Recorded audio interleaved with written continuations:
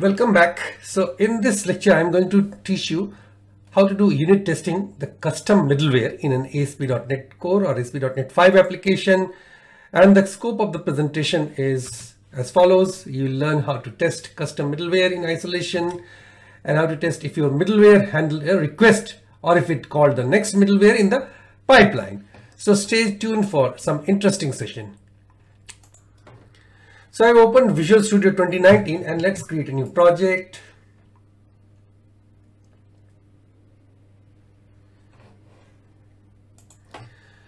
So let's go for the ASP.NET Core web application and click on next. Let's give it a name.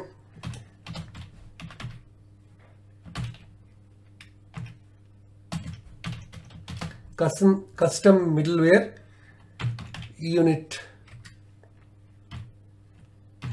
test. Okay, and click on create.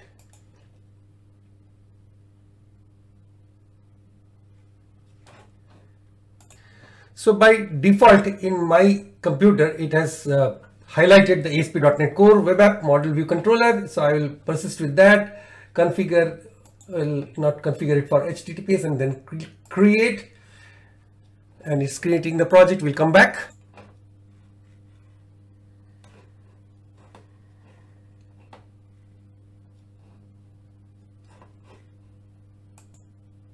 Now call this class status middleware.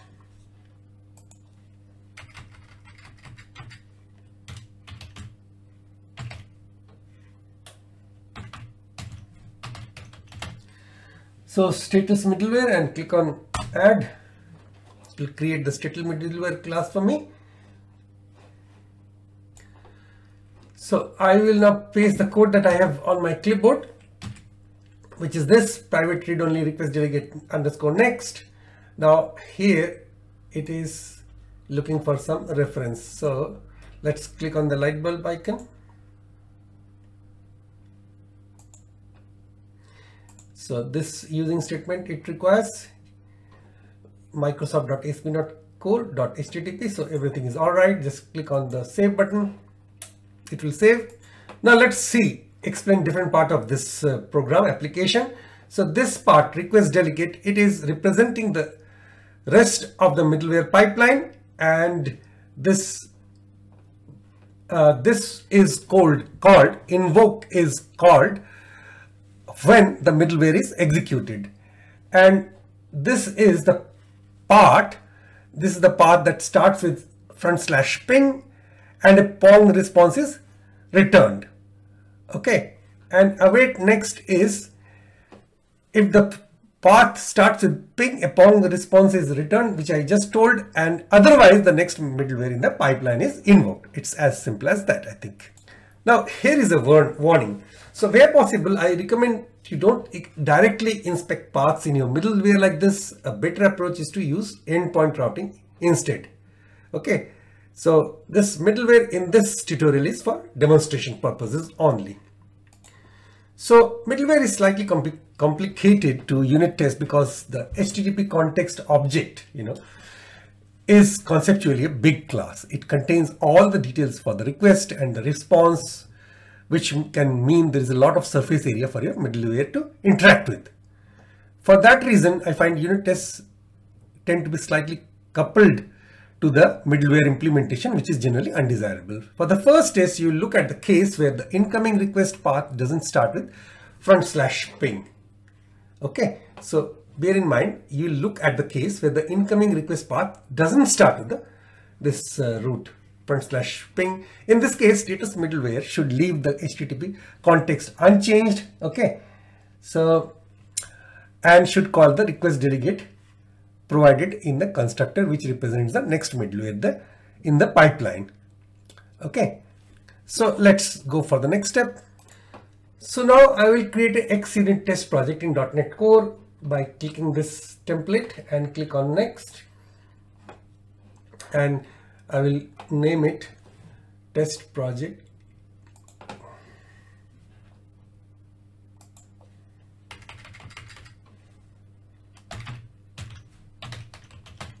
middleware test project. Okay, this is actually better let it be known as custom middleware test project. Okay, and click on create. It will create the test project with all the xunit dependencies are already assembled. So it creates a fact attribute and class unit test one, and it uses the xunit library. Okay, so let's see now. Namespace, what this is asking is no. Okay, that's fine, it's working. And then it should reference this project dependencies. Right click, add project reference with reference to this custom middleware unit test project that we have just created now. So click on OK. So it will have its dependency in this. Right. So next we'll write the test. So first we'll rename it in a more professional way, using best practices. So this was actually testing this class is testing custom middleware. Okay, so I will name it something like middleware test, something that makes sense, middleware test. Okay, so Control S, and then I will copy over the code that I've got on my clipboard and start explaining line by line. So at line number 14, that is var context equals new default HTTP context, this creates a default context, HTTP context, and sets the path for the request. And here var was executed equals false. This tracks with the request delegate was executed. And then we come to this part, request delegate next. So this part, it is the request delegate representing the next middleware, should be invoked in this example. Okay, because it is actually it was executed equals false, and in this case it needs to be executed, should be invoked in this example. And this is the var middleware. This line, this creates an instance of the middleware passing in the next request delegate. Okay, and then comes this await statement, middleware.invoke. It invokes the middleware in the HTTP context, should invoke the request delegate. Okay, and then verifies request delegate was invoked. When the middleware is invoked, it checks the provided path and finds that it doesn't match the required value of /ping. That is what we're our starting point. So it is / something else. The middleware therefore calls the next request delegate and returns. Okay. The other obvious case to test is when the request path is /ping, and so the middleware should. So if we now run this test, it passes. If you run this test, repeat last run. I have already run it once. So if I repeat the last test run, it will again pass. So this is obvious that it will pass because it is assert.true was executed. So if was executed as put to be true, so this test is passed. Okay. Now let's write another unit test for this status middleware when a matching path is provided. So the positive case unit test is made more complex by the need to read the response body to confirm it contains POM. Okay, so now I have written the code, the unit test for which is named as returns POM body content. Now let's explain, see what is happening in each of these lines.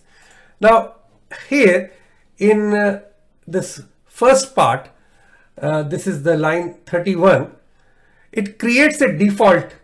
First is body stream, which is a memory stream type object is created, and then a context is created with a default HTTP context and initializes the body with a memory stream to capture the response. Okay, and then this is the path. So the path is set to the required value for the status middleware, and then see, this is actually this is line 35 and this is line 36. So what happens is it creates an instance of the middleware and passes a simple request delegate, and then await middleware.invoke. This statement invokes the middleware, and then this statement, then this entire block of code, right from line 38 here over to line 43, what they do, it rewinds the memory streams and reads the response body into a string. Okay, it reads the response body into a string, which is a response, string response. Okay, and then in the last 3 lines, asset.equal pong and response, it verifies the response as the correct value, and it verifies this line 45, it verifies the content type response is correct. Okay, and the last one is status code response is correct. So as usual, let's run this test also. So click on test and run all tests. Okay, let's see. This test is running now. It will take a while. We'll come back when the test is. So now this is all tests have passed. Returns Pong body content has passed also. Now we can see that the unit testing middleware requires a lot of setup to get it working. On the positive side, it allows you to test your middleware in isolation, but in some cases, especially for simple middleware without any dependencies on databases or other services, integration testing can, which is surprisingly a bit, it becomes easier. And in the next lecture, we'll create an integration test for this middleware to see the difference. All right.